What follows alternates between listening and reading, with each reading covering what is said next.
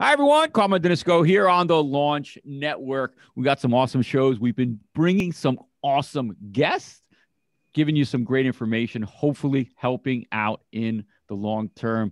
I got the man of the hour, my co-host for Made in America, Mr. Christopher Guerrera. Chris, what's happening, my friend?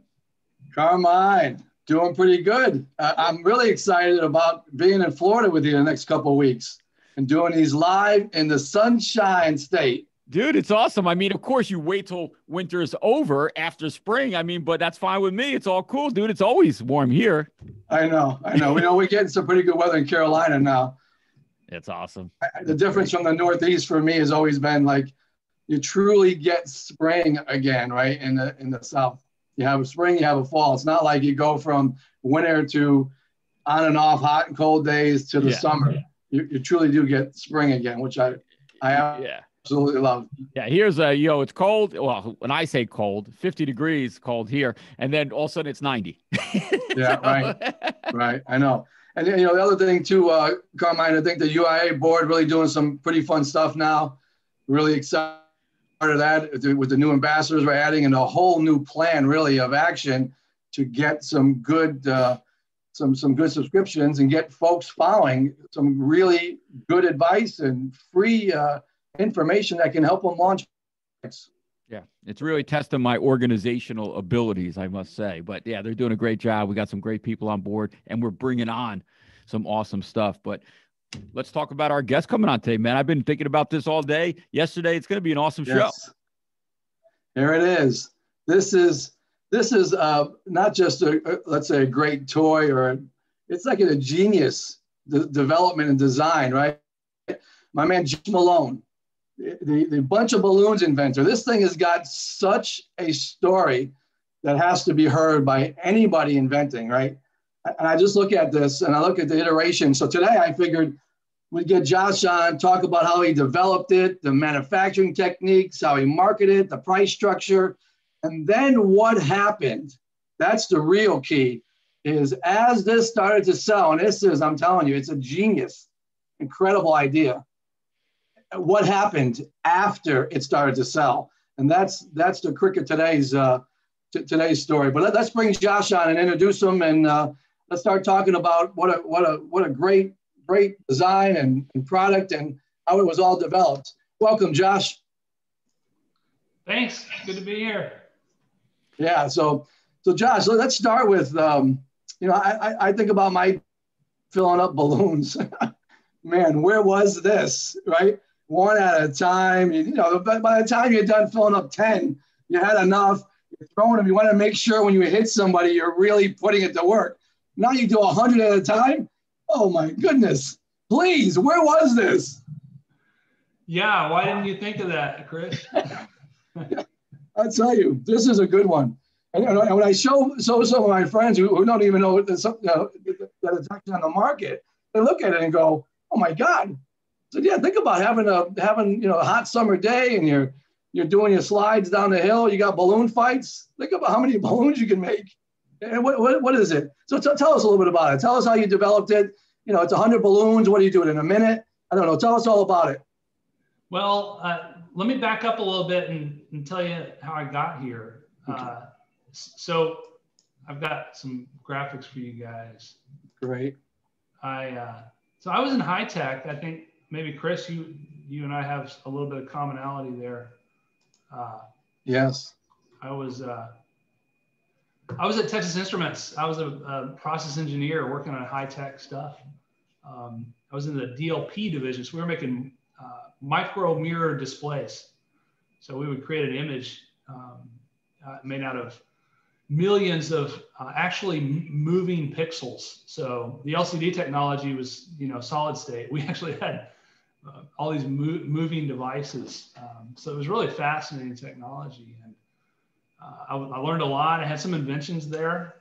But as the company grew and the organization grew, I felt stifled and I wanted to go out on my own and pursue some ideas I had to launch products. So I left and strapped on my parachute and jumped out of the plane and became an entrepreneur. One of my first inventions was a digital paper cutter. I wanted to find a way And so for inventors, you know, usually there's a problem, right? And so in my case, I was aware that they were using my wife and her mom and friends and people were using these machines for cutting shapes and letters out of paper and cardstock for card making and scrapbooking, stuff like that. Well, they were using industrial tools basically. So they would use a steel rule die and it would go in this machine. You would crunch out the shape out of paper. And so if you wanted an alphabet, they had 26 of these dies, and lowercase is another 26, and punctuation. And that's just for one font and one size. And before you know it, they had these suitcases and closets full of what to me was industrial equipment. And it just struck me that that's not the right solution. And I know you have a manufacturing background, but to me, this was not a place for parallel processing, right? And that's what a die punch is. You're cutting the shape out all at once. To me, I'm thinking you only want one a lot of times. You don't want to make, many copies of one thing. You want to make one. And so I looked at a person from a serial standpoint. Can we just draw the shape? Because we only want one of them. And so I took the technology basically for a vinyl sign cutter, and I shrunk it down and came up with a novel mechanism to fit everything there and put a battery pack and digital interface. And so that was my first adventure. And it was interesting. The product design and development part was challenging. But what surprised me was the marketing and distribution and licensing was way harder than the design. Right. So I spent like 6 months getting it built and prototype, and I went to a trade show, and it was hugely popular. And then we just things ground to a halt. It took over a year to put together a licensing deal and bring it to market. But that was somewhat successful. It was enough to keep me going. Then I had a product, a toy product that was just a total flop. Lost lots of money, but hey, I was 1 for 2. That's pretty good as an inventor. You mean like you just didn't launch a product and make $1 million in 6 months? Oh boy, this was that's the myth. I'm showing here from 2006 to 2013. It was a 7-year journey. Yep. And we had it was kind of break even. I wasn't really getting ahead financially, but I had this amazing experience. But my wife was like, "Hey, we got to send the kids to college. They need their teeth straightened. You're gonna have to go back and get a regular job." So I'm like, "No, I can't." I was dreading it,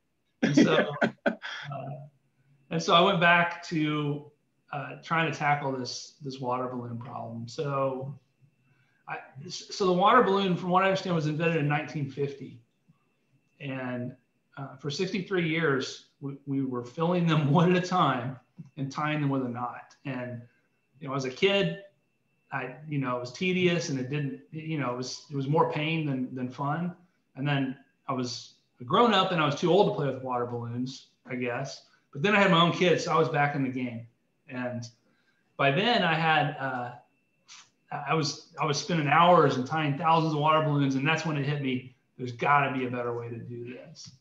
And so over many summers, I would think about it, and I would start to tinker, and it hit me. I don't know if you probably recognize this feeling, but to me, you just see that there has to be a solution to this. And I learned after that, more recently, that in the Constitution, our founders provided for patents, and they said they're for securing the rights to inventors for their discoveries. And so it amazes me that they call them discoveries. So we're not creating something. This is something that the solution exists. And my task, I was determined to find it. And so I just tried all different things. Eventually, I came up with a technique that really solved the problem. So I started with a single water balloon, and I was thinking, how can I seal this without tying a knot? And so I thought, I'll get a real small O-ring and I'll put it around the neck of the balloon. Maybe that'll clinch it shut. And I actually found that I got an O-ring I thought would work. I got around the balloon, and then I set about trying to get the water in. So I found a small tube, and I inserted it through the neck of the balloon to spread open the O-ring. And at this point, I only had one balloon, one ring, and one tube. And then I went to try to hook it up to the water, And I had to come up with an adapter for that. And so I took the cap that goes on the end of a garden hose and I put a hole in it, and I proceeded to attach the tube to that hole. And that was one of the eureka moments. I looked and I thought, well, that's a very lonely tube. I could put more. Right. And so I didn't even test it. I went ahead and filled the end of that cap with holes. I ended up with 37 holes on like a 2.5 millimeter spacing. And I put a tube in each one, epoxied them in. I took it out back and I filled it up, and it was like magic. The water went down all the tubes all at once. They expanded when they were full. I shook it and boom, they sealed. And at that point I had, that was about 20 seconds. And so I put 3 of these together. I'm doing 100 water balloons in a minute. And I thought, I think I don't want to go back to the corporate world. I want to go put this on Kickstarter and see if I can make it happen. Josh, you hit some key points there, right? Like everyone has ideas. And I always say, it's great. It's important to have ideas, but as you said, you have to make them a reality, right? So you started out with what you thought you could do better. And then I always find there's a paradigm shift. You started doing one and then you realize, well, look, there's more space. I can fit more tubes. So you have that aha moment. And then now you've come up with this product that has 100 in a minute. It's just, I try to tell everyone that I work with, like, it's great to have ideas, but if you don't move on them and you can't make them a reality. And like you said, I don't want to go back to corporate America. I worked there my whole life, right? And you know what it's like. And my son always calls it, how does he put it? He's got a really nice job as a purchasing manager, but he calls it work slave. Doesn't want to be a work slave. I said, well, then you need to make something a reality. You have a lot of great ideas, but until they become a reality, like you did, taking those next steps, it's just a great idea. And I didn't cover all this, but there were several other techniques that I attempted. And one thing that I think a lot of inventors would benefit from is not settling for a solution. A lot of times you're like, you've got a solution that works, but you could do better. And so I didn't stop. I mean, I was tinkering. I had this idea of using a latex tube, like surgical tubing. And I tied a knot in one end, and the other end I filled up with water, so I had like this giant sausage. And then I was looking for, a little clip I could go in and seal it off and create little sausages and then slice them into balloons. And I had another one where I was putting objects in the balloon to plug the neck, so to just get rid of the tying. And I ended up trying to come up with soft biodegradable plugs that, you could put in a balloon, and ended up using mini marshmallows at one point. And it worked. I mean, I was filling balloons without tying knots. But to me, I'm like, I didn't feel like it was done. And so I just kept looking for that optimum solution. And as an inventor, you got to do that. Or like, even if you stop, usually someone's going to come along with an improvement or better technology. So you've always got to be thinking about knocking yourself off, because you want to do it before someone else does. That's a really, really good point. And, it's taking it, you always have to think about the consumer too, right? About making it retail. Like, we talked to Aaron last week at Scrub Daddy, and he had this product that when he sold his company, 3M didn't want it, and he wasn't even sure what he had. But then when he realized what he had, his next comment was, I've got to make this where every family every household has one and using it. So it's taking it to that next level. And I think even for me, speaking for me, I always try to find a way when I do new products that it's manufacturable, it's foolproof. So when a consumer gets it, it's ready to go. There are no things they have to do. It's an easy process to use, much like you did with a bunch of balloons. I mean, you attach this now really to a garden hose, right? And you pop it when it's ready to go, and it seals itself. And you got 100 balloons ready to go. Yeah, and even that was really interesting, because a lot of people were asking, well, what do you do after you use it? You got to put the balloons back on, and it wasn't intuitive necessarily. To me, it was. I was like, I don't want to replace tying a balloon with having to install these O-rings. And so that was a big part of the challenge. Was, in fact, that became, I didn't have a solution yet. when I built my first prototype, it probably took me 2 hours, right? So I'm always thinking, how am I going to scale this? And if it takes, I came up with this tool in order to build my prototypes and a technique for, you have to expand this elastic ring by like 700%, which is almost the elastic limit.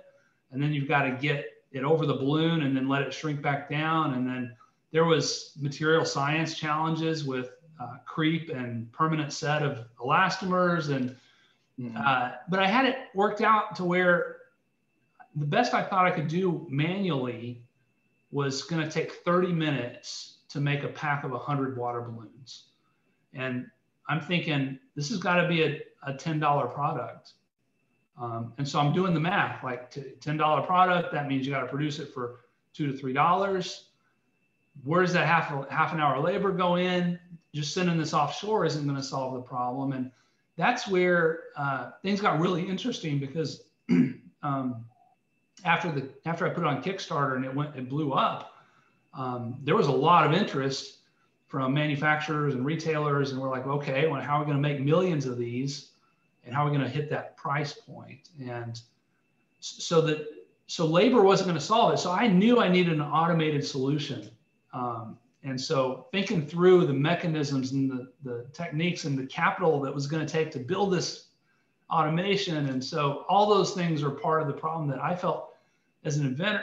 Most inventors don't go that far. And I think there's a lot of innovation that happens when you think about scaling and economies and what, if this thing costs $25, I'm going to sell a certain number, but if it costs $6, that's a whole new world. So working through those issues was part of what I viewed as my job as an inventor and entrepreneur. Yeah. So Josh, let's talk about that for a second. So when you got this on Kickstarter, so you had a product that you proof of concept, right? You had a product you felt good about. You put it on Kickstarter, and I know the story. So maybe you can talk a little bit about that story. But it really did blow up. You were on NBC Today. It took off. So in your mind, what happened next? Because I'm guessing you didn't have this high volume automation where everybody wanted one now, and you couldn't deliver type of scenario. We'll talk about that a little bit. Yeah, I had a phased plan. I think a lot of Kickstarter projects don't have a plan. The coolest cooler was running at the same time as my Kickstarter, and they raised like $13 million. But they totally flopped because they had no way to build this thing and deliver it.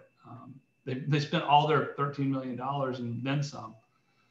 So for me, I didn't just have a prototype. I had a pilot line, and it's just in me. I was in manufacturing. I felt like I want to take responsibility for identifying and addressing these problems early, so they're not surprises later. So I had a setup where I was able to manufacture my Kickstarter product. So I already had a plan to produce 2,000 packs because I wanted to deliver my early backers that summer. I didn't want them getting it in the middle of the winter. Right.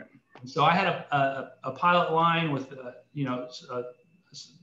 injection molding, the assembly equipment, the procedures where I knew I could crank out 2,000 packs. And then I knew I could scale that to a certain point. And so eventually we sold like 100,000 packs on Kickstarter, and then another 100,000 on e-commerce after that. And we were able to just scale the manual process, the 30-minute process. That's the other thing. We looked at, I built in that cost. And so at Kickstarter, we asked for $15 of support in exchange for one pack of balloons. So you can see I built in some margin. I didn't go out at $10 because I'd have been really cutting it close with shipping. And in fact, we ended up, we had to rework a huge batch of material because the first set of O-rings failed on us. Well, I had to eat all that cost of that materials, and I had enough to where I was able to deliver the 200,000 packs using my phase one process. And in parallel, we were working on the high volume process because by then we had demand for millions of packs. And so we set about building the machinery to basically take the techniques and material science and build that into an automated process.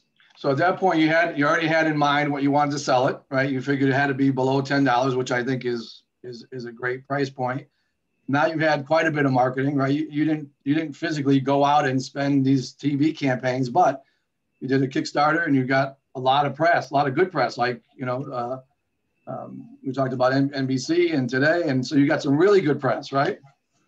Now what happens? Now you're selling. So let's talk about that. You start selling a lot. What happens?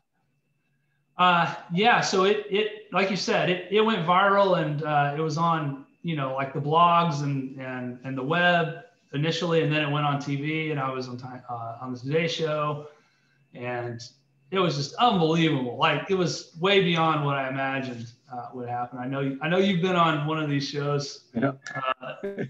Actually, Good Morning America actually covered this first, but they did, and they jumped right on it. But then Today Show thought, we'll get the Inventor out and do a live show. So that was good.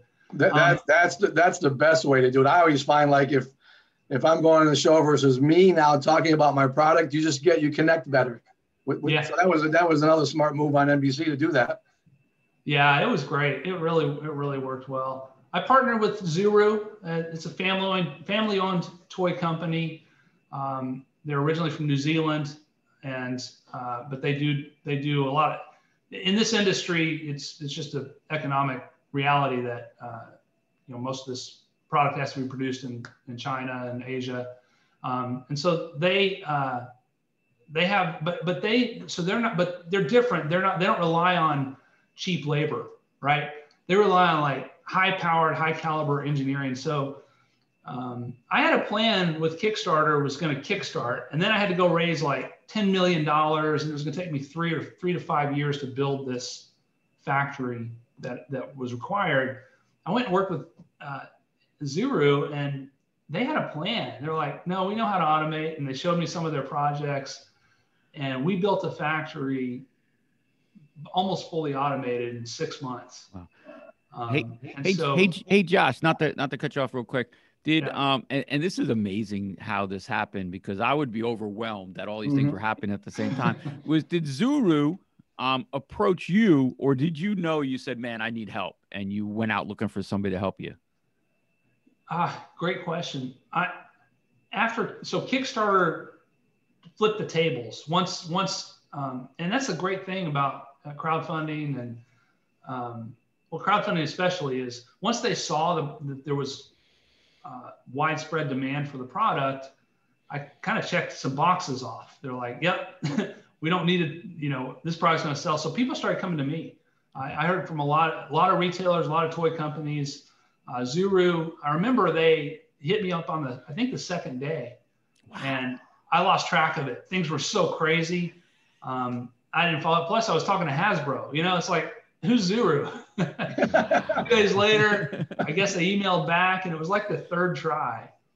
And I finally looked at who this was and what they had to offer. And we had a call, and they explained their automation strategy. And every other toy company I talked to would say, oh yeah, we're going to make this. We're going to sell billions of them or millions of them. And I'm like, well, what are you going to do about the manufacturing challenges? Oh, well, we've got a factory in China. I'm like, okay, well, I've got that. What else you got? Yeah. Well, we've got a guy in China who can manage the factory and make your product. Like, yeah, but what about the labor and the quality and all this? And that was it. And Zuru came and said, well, here's how we're going to do it.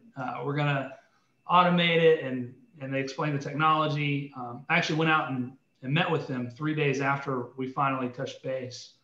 And by the time I arrived, they had already designed the machinery that was going to build this together. And it wasn't complete design, but it was like they had already identified the key challenges that I was aware of and had a solid engineering plan to solve them. Eventually, we built this machine. It's this big carousel, and you feed parts in. So there's tubes that go in one bin. There's balloons that go in another bin, a vibrating bowl. And then the O-ring, that turned out really interesting. We were using O-rings and compression molded O-rings and just vibrating them into the feeder. Wow. We ended up with, you can see in the graphic, we ended up using latex tubing, And we fed the tubing into the machine and sliced it in real time to create the elastic ring. And then there's this equipment that just rotates around and picks up parts and inserts them, couples them together, and it gets to the end and a robotic arm picks it off and places it on this conveyor belt. And it's like a dream. Like my invention, and early on it was 24 hours a day, 7 days a week, is just cranking down this factory line as almost as far as you can see. It was unbelievable. We were making tens of thousands of these a day. We've now made over 50 million packs of water balloons. Over 5 billion balloons have been produced using my invention. And this is key. I mean, the manufacture, in fact, that's the reason I'm here today, which if we're going to talk a little bit about the dark side of knockoffs and patents and all that, because we were able to produce this product at a high quality, at a competitive price, we were able to survive the copycats. Yeah. And I'll tell you, Josh, have been able to do. I'll tell you, you hit on a key point. Obviously, manufacturing is my sweet spot, right? And that's photo here. I mean, it looks amazing, like a clean, lean, really efficient plant. But you made a decision. You didn't just someone, it's easy to be flattered and someone offering you to partner up, and then you get excited and you do the deal, which ends up completely failing. You really did your due diligence. One of them offered me $1 million. Yeah, there you go. See, I mean, anybody, right? That's what I tell you before, and we'll talk about the back end of the story. But like, you have weathered the storm in more ways than one. I mean, making that decision early on that you're going to go with the right company, being flattered. I hear people say, "I got a licensing agreement." Okay, have you made any money? No, this person now can't produce it. So now you're dead before you even started.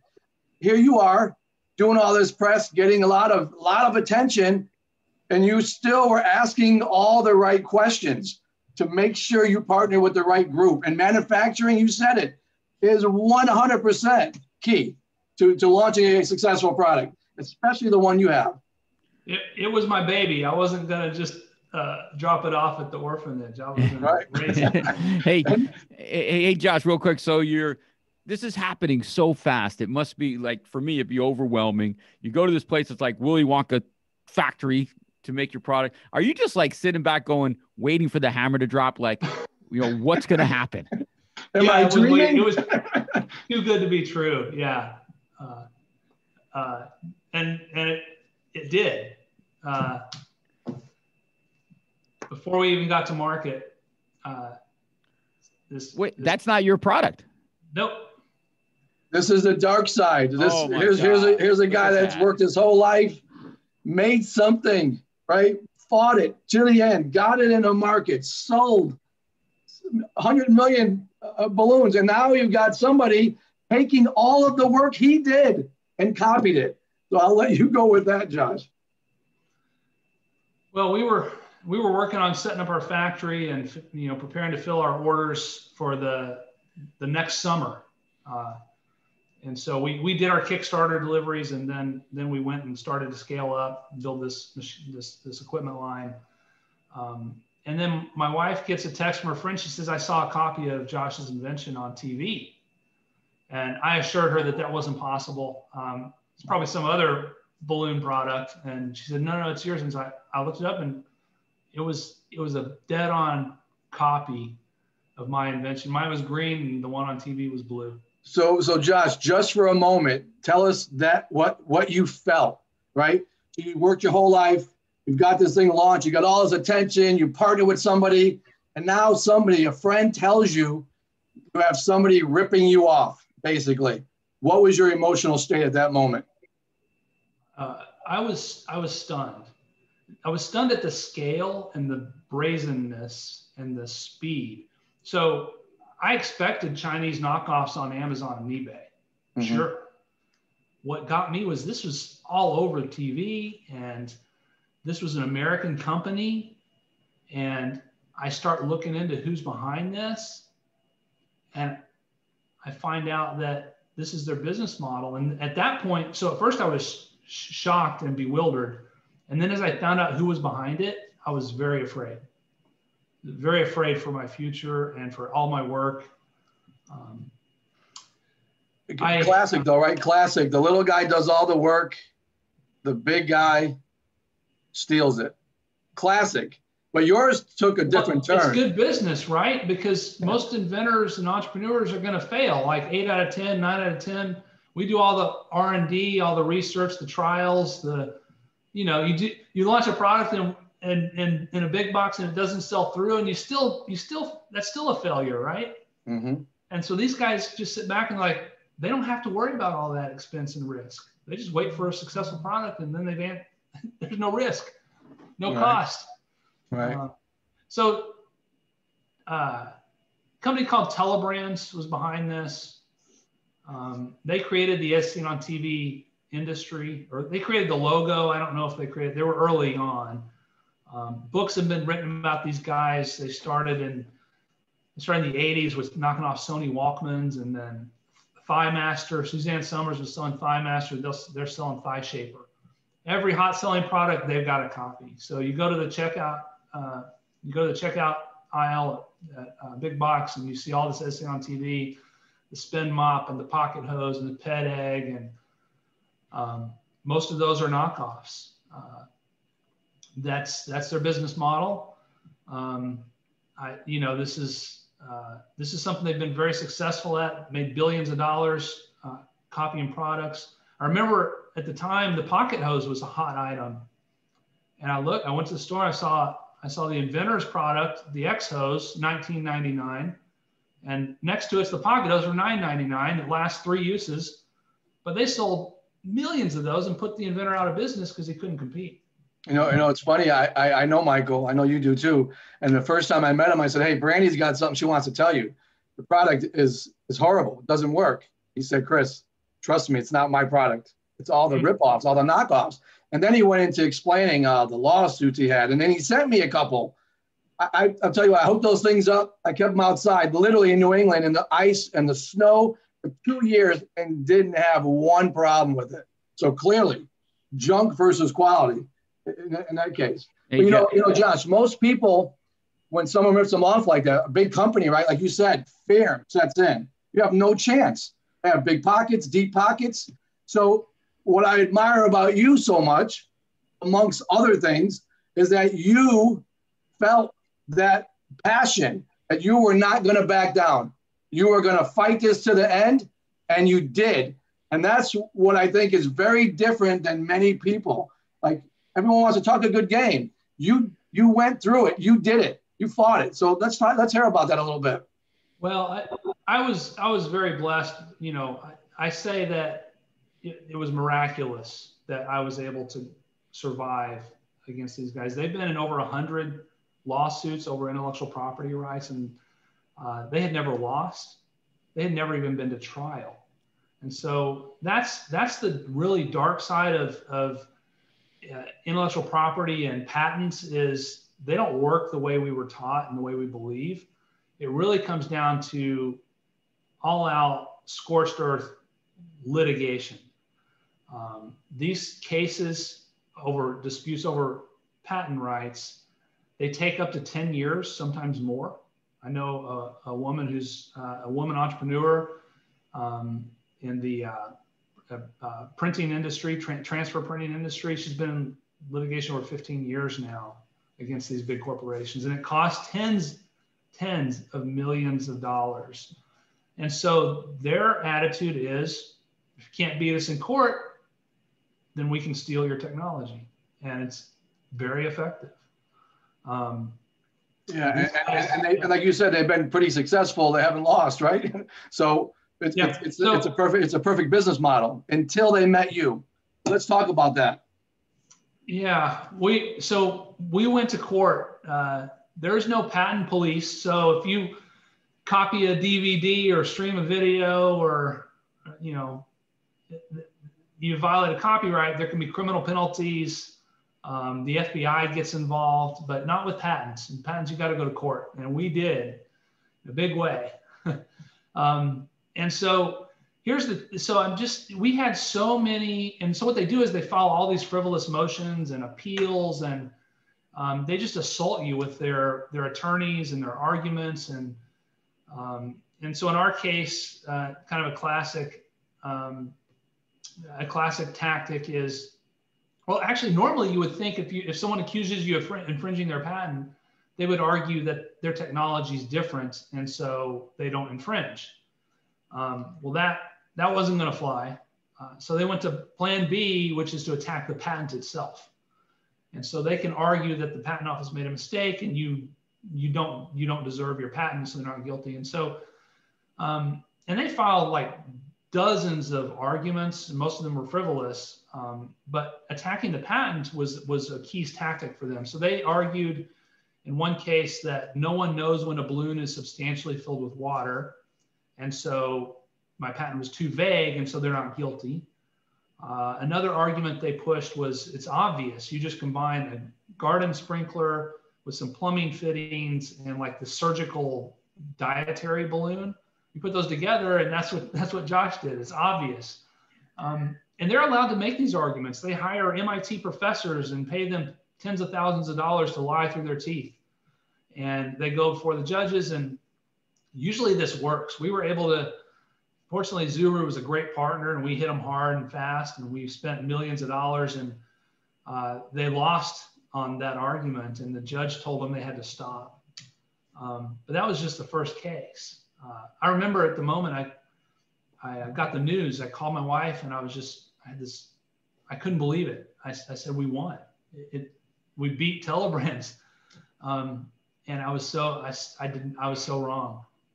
They came out 3 weeks later with another copy. They just made a slight tweak, and we're able to start the whole process over again. So we're having to hire more attorneys and experts, and we end up in this massive legal war. And so you hear about the patent litigation like Samsung and Apple and Microsoft and these giant multinational corporations that, they don't have a problem spending $50 million in court. They've got billions or trillions. It's the same system. This exact same system is used by small businesses, and it doesn't work. We were very fortunate. We sold hundreds of millions of dollars globally. We've done over $500 million now in selling a bunch of balloons. And so we were able to fund this massive legal war and keep these guys from swamping us. And then key takeaway, that wasn't enough. So in 2011, Congress passed the America Invents Act, and it was terrible for inventors. Like so many of these bills, it does the opposite of what they say. The Trojan horse in that legislation was the Patent Trial and Appeal Board. So now, the Patent Office for over 2 centuries would support inventors. You have to go through and apply. There's a rigorous examination. You have to pay these fees. They do prior art search, and they usually reject your patent. And then if you get through it after 2 or 3 years, they give you a patent, and it's approved. Under this new law, the Patent Office invalidates patents also. And so when a big corporation like Telebrands or Microsoft or Google or Apple, they want to use your technology, they just go to the Patent Office and pay a fee, and they say they made a mistake. And so now there's 250 administrative patent judges, and their job is to invalidate patents. And so what they do is they've been taught, Congress has said, and big tech came in and set up the system and said, patents aren't good. Patents inhibit innovation. Inventors, they're patent trolls. And so you need to get rid of these bad patents. And so they've now reviewed 3,000 patents, and they invalidated 84% of them. And so that's the American Invents Act.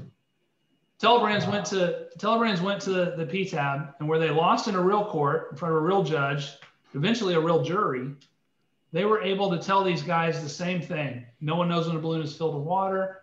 It's obvious, and they took back my patent after all that. Wow, it's amazing. I mean, think about the roller coaster ride here. I mean, and let's just talk about that for a second. So you go from finding out someone stole your idea and essentially infringed on your patent, to winning, becoming incredibly excited. We won, can't believe it. To now going through all of the legal issues again, bringing you back to where you are now. What kind of, most people would not have even survived that. They would never gone down that road. I think about it myself. I've been in some pretty heavy duty legal confrontations with Ford Motor Company and consumers, and the intensity is unbearable, right? When you think about some of the stress levels. So I admire you for that, for one, but man, the credibility you have for me to even think about that longevity and the path you took is incredible. So talk about that a little bit. Because again, it's not for the weak. It's not for everyone. Not everybody. I don't think anyone in their right mind would take on somebody that strong. But with you believing in your product and seeing it and the passion, it has a great ending. But talk about that a little bit. Well, it was a perfect storm.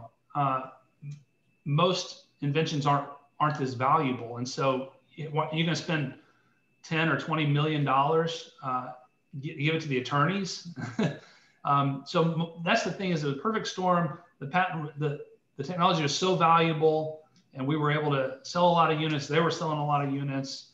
And then, and also for me, it was like, I'm never going to have another chance at this. I mean, I've had other inventions, but this one is, this is the one I gotta make sure it pays. And so I ended up heavily involved in the legal world. I quit inventing. I was fortunate Zuru was doing a great job with production. So I was able to just, I was reading briefs, I was writing briefs, I was telling the attorneys, hey, isn't this unconstitutional? How can you have an Article 3 judge say one thing, and then the executive branch comes in and overrules him? Isn't that separation of powers? What about the 7th Amendment? And it was interesting that we went through this period where, my passion and my belief in justice and to some extent my intuition was pushing the envelope with the legal system. So the patent system has gotten so distorted that I was able to inject kind of a fresh view and say, wait a minute, how can this be? And before you know it, these things are going to the Supreme Court. And so I had to get heavily involved and because it was really the only game I had. Like, I had put everything I had into this. If they take it away, I don't really have another alternative. And so I went full in. And I think about you now, right? You're now the resident expert. Like, who would have thought that, right? You come up with this great invention, you get it to market, you got all kinds of attention, people love it. And now you find yourself, talk about the timeline, right? 5 years later, you're in a legal battle, and now you become the expert in the field. Yeah. Well, we had this roller coaster. I thought we'd won, and then the patent office was stabbing me in the back, and it just became clear that our legal system was utterly broken and that the law wasn't working. The procedures had failed. I at this point was desperate. I went to Washington and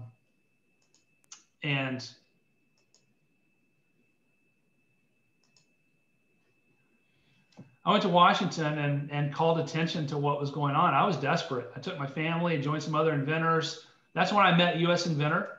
Mm-hmm.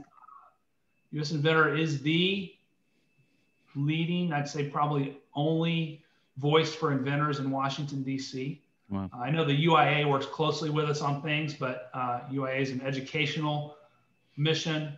US Inventor's policy advocacy. And so we're a C4. That's 501c4, for instance. And they helped me. And, they explained how Congress works, the committees, and then they helped me at the patent office. And this is not something that I was proud of. It wasn't a tactic. It was actual desperation. The patent office was taking back my patents, and these guys were getting away with it. And it was looking really dark. And so we went and we demonstrated and we called attention to it. We burned our patents. What else can we do? Well, I can imagine the anger, right? At this point, you had to be beyond frustrated to a point where now you're angry because nobody's listening to what's supposed to be a right to and a privilege to be protected. Now it's no longer the case. I couldn't believe it, and it's still going on. The patent office is working in concert with these huge corporations, the revolving door, and these bureaucrats that are not judges. They're pretend judges, and they're making stuff up, and they don't know what they're talking about. You know, they said no one knows when a balloon is filled with water. Come on. That's incredible. The judges, the real judges at the Court of Appeals, actually laughed at their attorney when they made those arguments. But at the PTAB, this makes sense to them. So anyway, it's just total chaos. What happened after this was I didn't know what would happen, but we actually got a new director at the patent office. And then you know, a few weeks later, I won an appeal where the patent office had invalidated my patent. I got it back. This administrative judge who was wrecking everything, they demoted him and put a new judge on my case. And this is not, I can't believe this is how America works. I mean, this is not what I thought. But what happened was, meanwhile, we kept paying the bills, $75,000 every week, dozens of attorneys, thousands of pages of filings. And so between paying these bills and this PR campaign, I found that's how I got the leg up on Telebrands. It's not because I had a great invention and a great patent attorney. It's because I had incredible wealth through the partnership with Zuru and the sales, and I had serious political influence. And turns out that's what the big corporations have been doing. They took our patent system that was tried and true and reliable for 200 years, and they came to Washington and they came to the patent office and they stole it through power and influence and money. And I, you know, serendipitously discovered that formula. And so Telebrands is like, oh crap, this isn't working. For the first time in our history, he's not going away. The patents are coming back to life. He's got these zombie patents that we can't get away from.